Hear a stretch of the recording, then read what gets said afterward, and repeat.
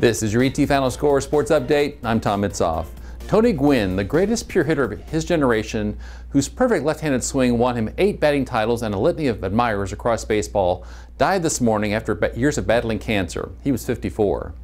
Gwynn, who spent his entire 20-year career with the San Diego Padres, underwent multiple surgeries over the past 4 years to remove cancerous tumors from his mouth, blaming a smokeless tobacco habit.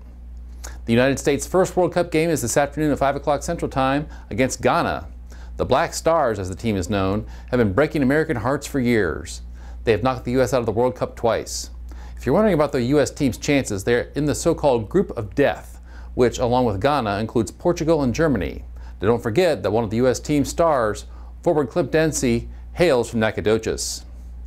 Rodney Thomas, who played running back for the Houston Oilers, Tennessee Titans, and Atlanta Falcons during a 7-year NFL career, has died. He was 41. Thomas died Saturday in Groveton, the small East Texas town where he grew up. The Oilers selected the Texas A&M running back in the 3rd round of the 1995 draft, and he ran for 947 yards and 5 touchdowns during his rookie season. Be sure to watch CBS 19 News tonight at 6 and 10, and visit telepaper.com. And for all the latest scores and sports news, go to etfinalscore.com.